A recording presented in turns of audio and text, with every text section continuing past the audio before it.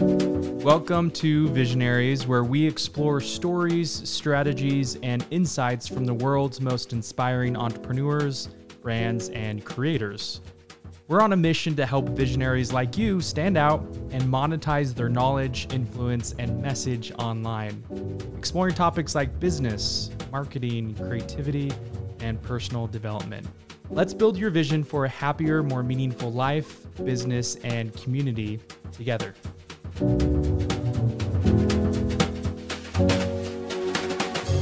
Today, Michelle Bridger joins Visionaries. Michelle uses Facebook and Instagram ads to help high-ticket business owners achieve rapid growth. Clients come to her when they have a successful funnel, but they're stuck on how to scale further. She and her team lead with strategy and are a powerful force in taking over ad accounts and helping business owners focus on serving more clients rather than living with their noses in their ad accounts. Michelle and her team aren't just focused on leads, they've got their eye on generating more sales through the entire funnel. Michelle's heart is to partner with businesses that are focused on training and service.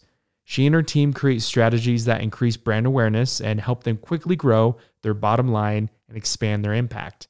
To date, her powerful methods have brought in over $29 million in revenue for her diverse client base. Michelle, it's so good to have you on the show today. I'm so glad to be here. This is going to be fun. Yeah, so fun. So to set the stage for everyone watching or listening, who is Michelle? Tell us a little bit about your story. So I'm a Facebook and Instagram advertising expert, and I've been doing that for 9 years, which is an eternity in this space. So I've worked with a lot of really big names, Julie Stoyan, Rick Mulready, Jenna Kutcher.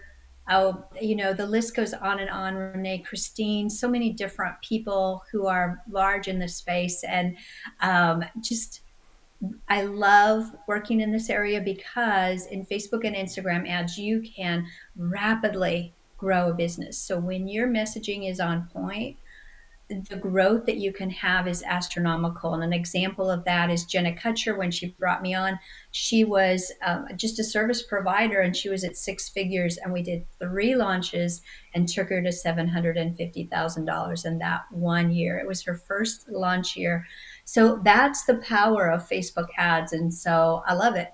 But I didn't always start out this way, as the story goes. So I was a stay-at-home mom for eons and eons and eons. And then I went through a divorce, and I needed an income. I needed it in a hurry, and I needed it from home because I was homeschooling my kiddos.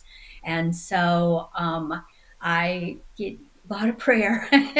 And where I landed was to start a business. And the business I learned was not that business, was not a good fit. But I took a course in Facebook advertising to market it. And I went, this is cool. I like this. This is neat. You can target like this. Oh, this is, and I just was really enthralled with it. And so that was, by that time I was in a mastermind. And so I was saying to my colleagues, like, you do a webinar, I'll advertise it for you. And they did. And the first one, let's see, we spent about $800 in ads, and she made 12,000. And we're like, yes. Yeah. And so then, other people from the mastermind were like, Michelle, I need you. And so then I started to do webinars, or I didn't do the webinars, but they did the webinars. I advertised it, and they would have success stories. And so it just kind of like going around the circle and doing these ads for them. And so then I narrowed pretty narrow to be those people who do online courses and have stayed in that niche. We have some supplement brands that we've been with for a long time, but for the most part, we do online courses and market those, and that's been our specialty. And I have a team that are amazing, and we've really played in this space and done it well for a long time. Yeah. So, did you start directly with Facebook ads when you said 9.5 years ago when your journey started in online business? And so Mm-hmm. That's huge, because you're right. Like that means you were, especially in this space with these online consultants. I feel like the growth has really accelerated in less than 9 years ago for Yes. many of those online who we know and think of. Mm-hmm. What when you first started, what did you find that was present then that's different now from, say, like Facebook and Instagram advertising? Oh gosh, the list could go on and on. More things were targetable then than they are now. So unfortunately, a lot of things that were targetable back then are no longer targetable.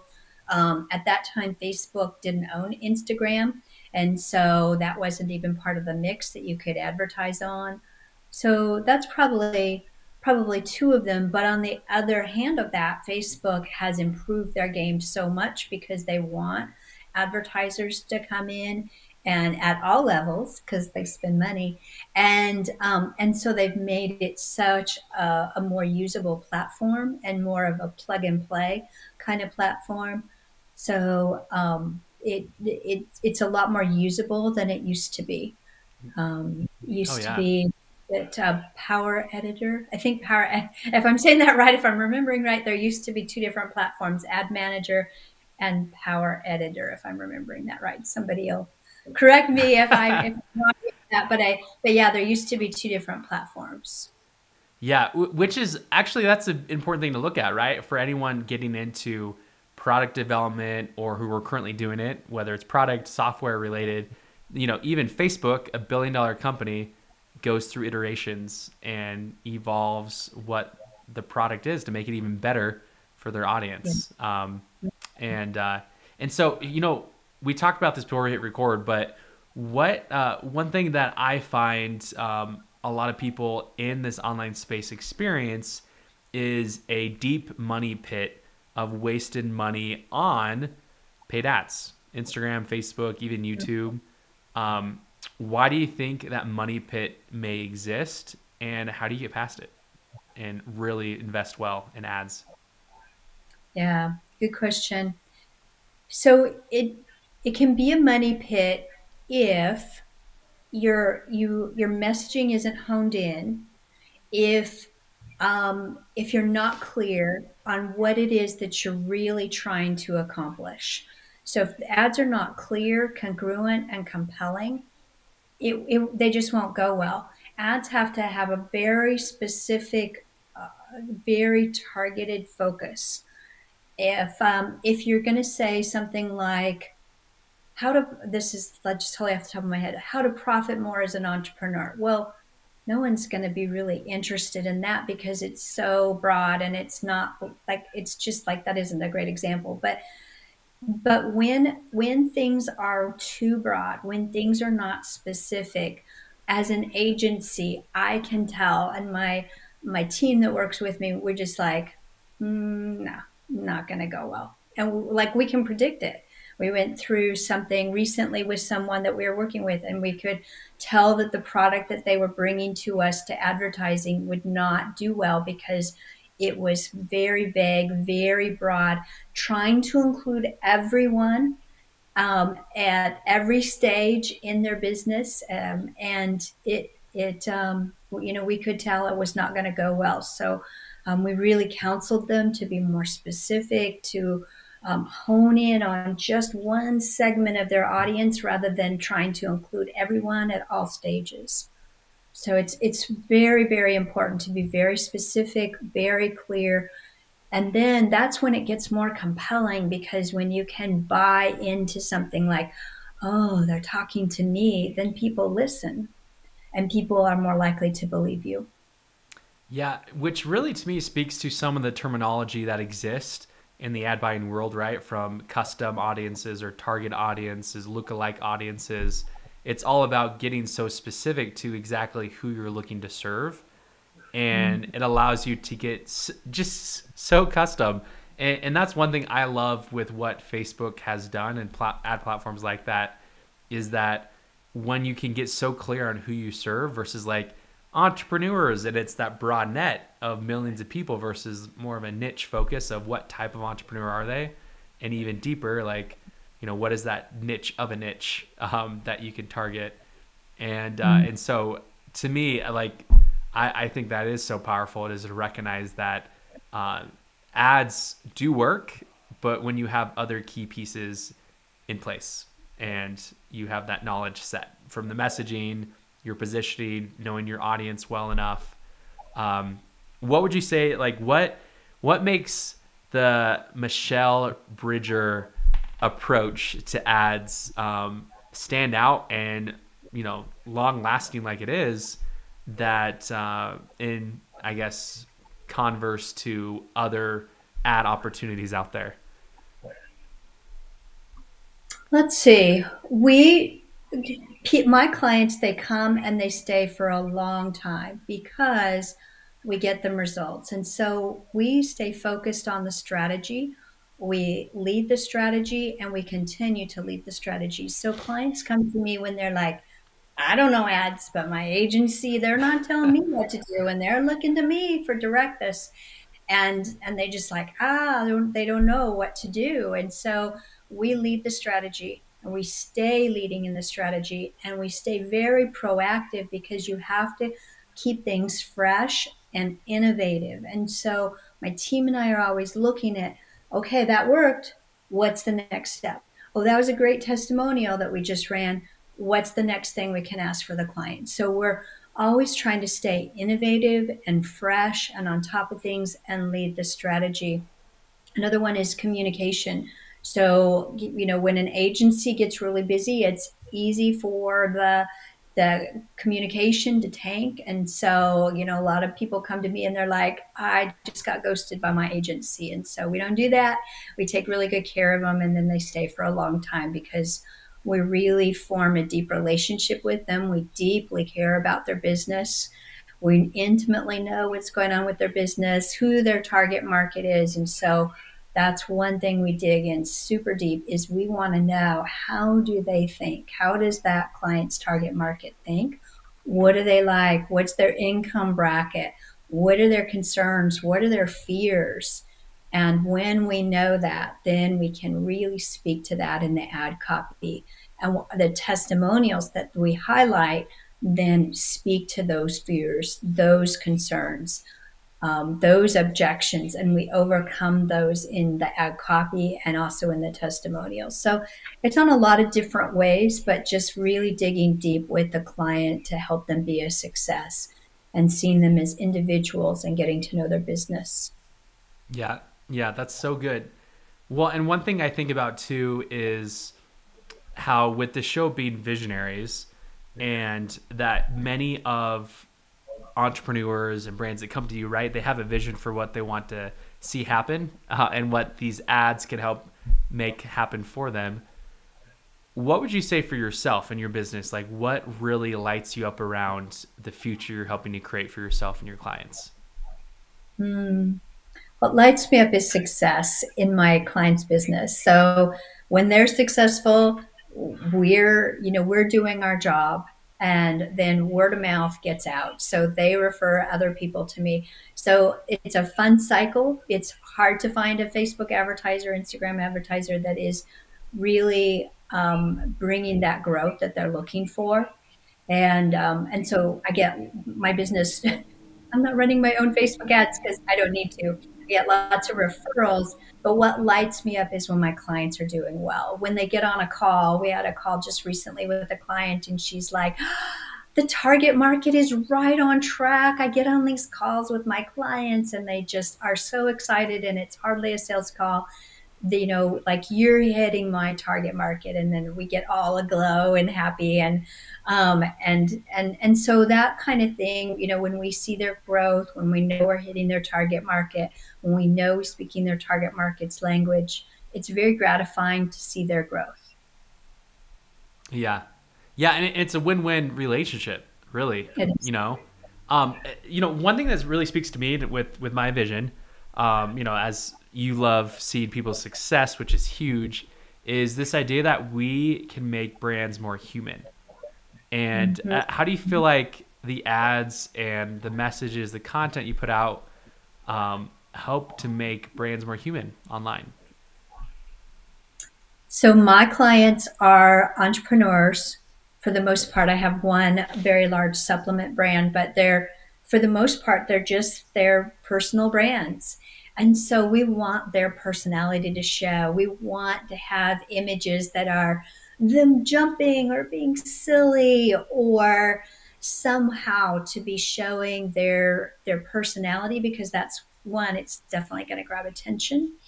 um, it but it also, it'll be more likely to draw in their target market. Then we want the copy to speak the phrases in the way that they speak. And so we want to highlight what makes them unique and different and special. And we do that in the messaging.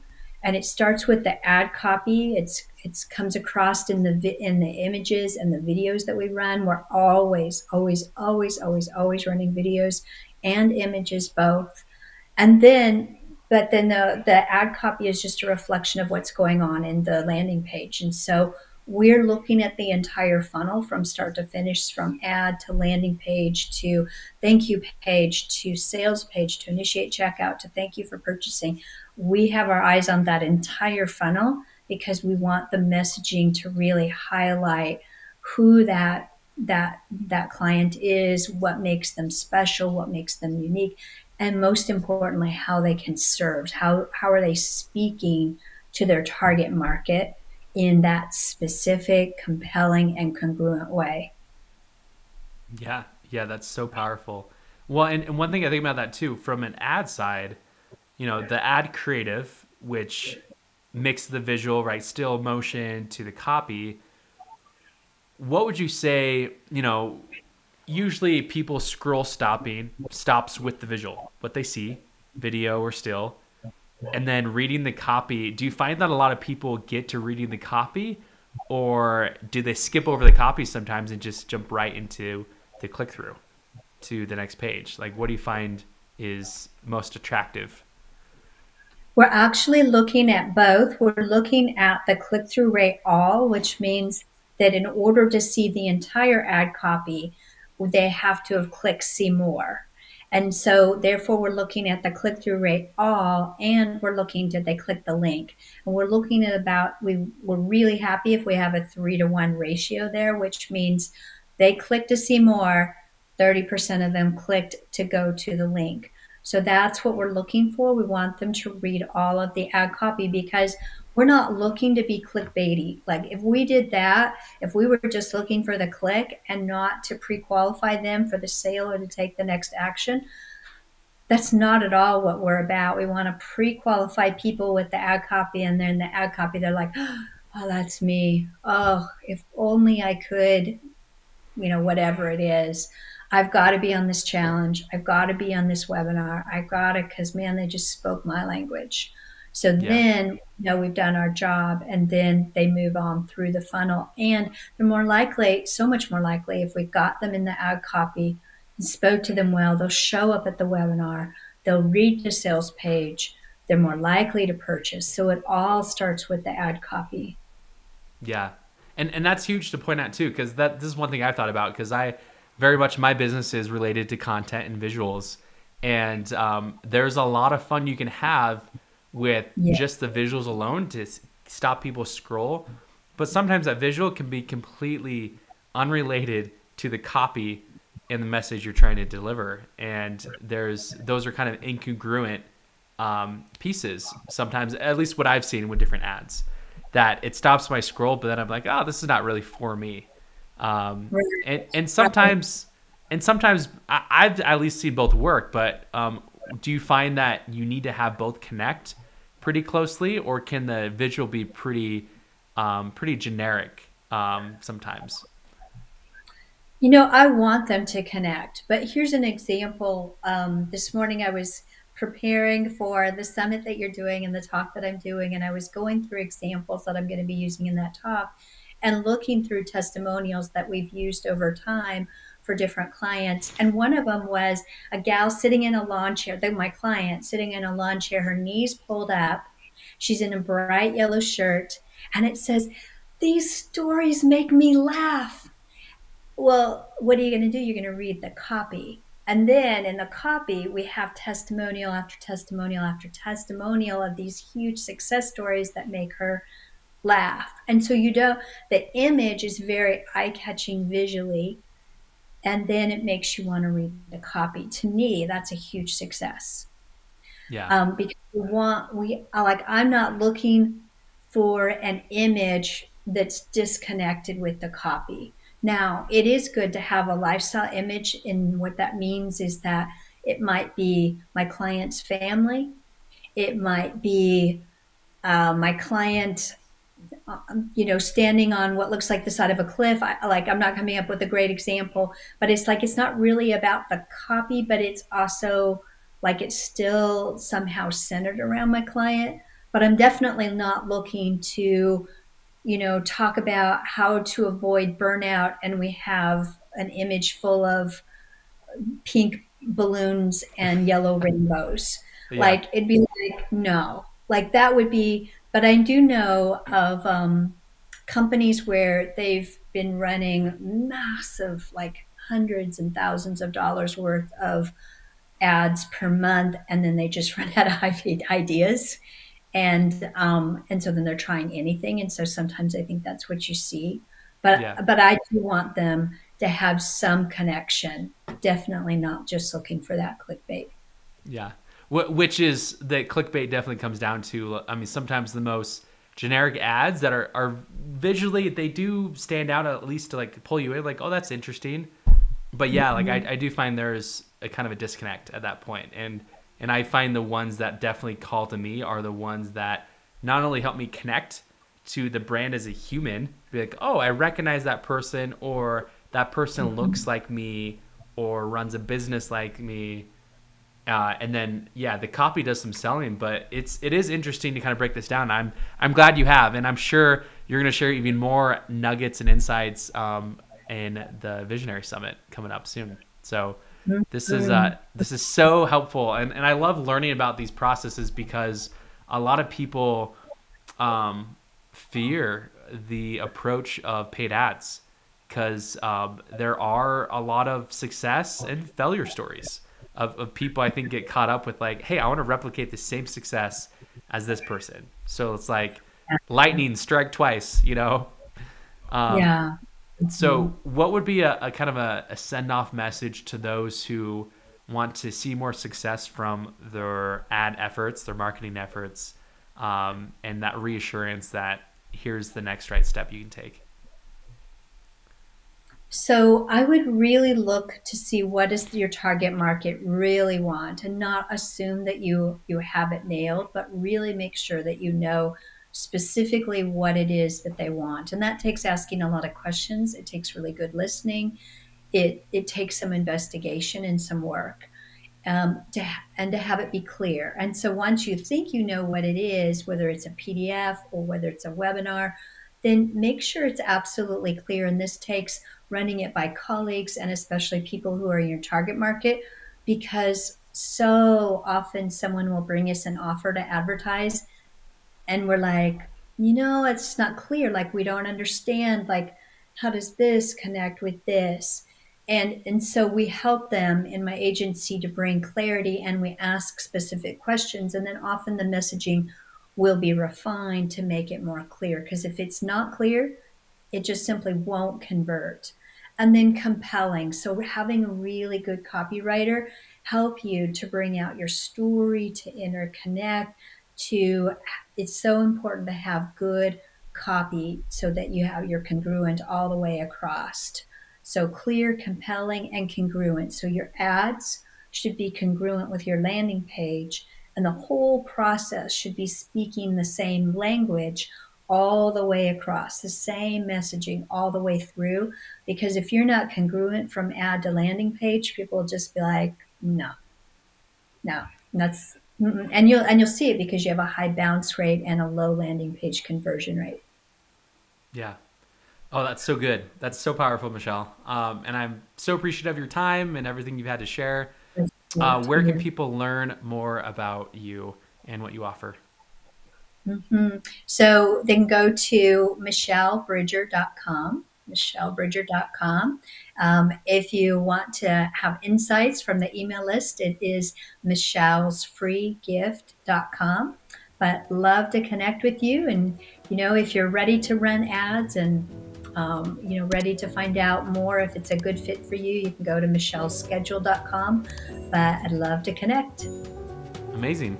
Thanks so much.